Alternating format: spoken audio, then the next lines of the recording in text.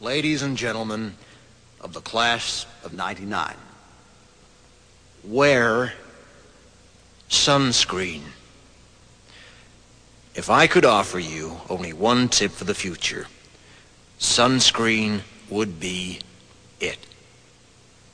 The long-term benefits of sunscreen have been proved by scientists, whereas the rest of my advice has no basis more reliable than my own meandering experience. I will dispense this advice now. Enjoy the power and beauty of your youth. Oh, never mind. You will not understand the power and beauty of your youth until they've faded. But trust me, in 20 years, you'll look back at photos of yourself and recall in a way you can't grasp now how much possibility lay before you and how fabulous you really looked. You are not as fat as you imagine. Don't worry about the future, or worry, but know that worrying is as effective as trying to solve an algebra equation by chewing bubblegum. The real troubles in your life are apt to be things that never crossed your worried mind, the kind that blindsides you at 4 p.m. on some idle Tuesday. Do one thing every day that scares you. Sing. Don't be reckless with other people's hearts. Don't put up with people who are reckless with yours. Floss. Don't waste your time on jealousy. Sometimes you're ahead, sometimes you're behind. The race is long, and in the end, it's only with yourself. Remember compliments you receive. Forget the insults. If you succeed in doing this, tell me how. Keep your old love letters.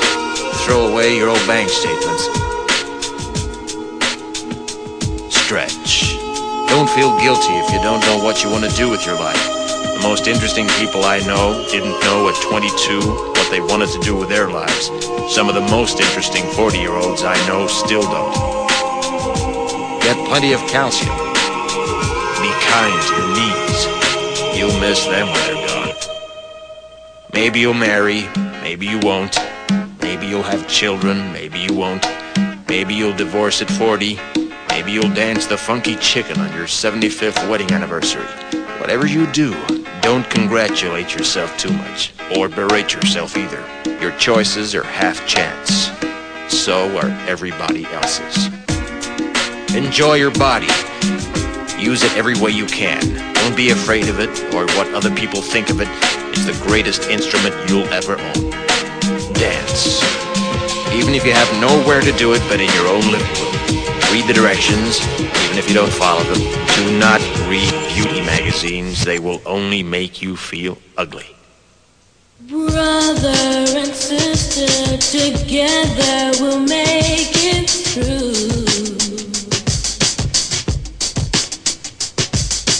Someday our spirit will take you and guide you there. I know you've been hurting, but I've been waiting to be there for you. And I'll be there just helping you out whenever I can.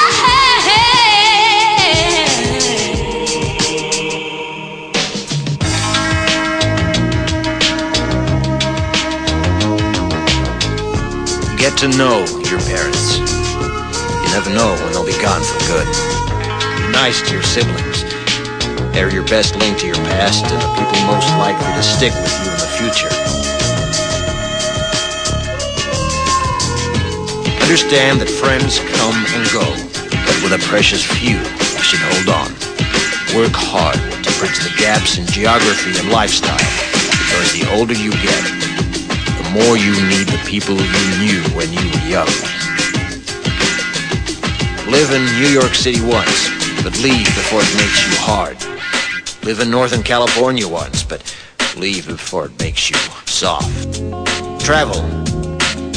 Accept certain inalienable truths. Prices will rise, politicians will philander, you too will get old. And when you do, you'll fantasize that when you were young, prices were reasonable, politicians were noble, and children respected their elders. Respect your elders. Don't expect anyone else to support you. Maybe you have a trust fund, maybe you'll have a wealthy spouse, but you never know when either one might run out. Don't mess too much with your hair, or by the time you're 40, it will look 85. Be careful whose advice you buy, but be patient with those who supply it. Advice is a form of nostalgia.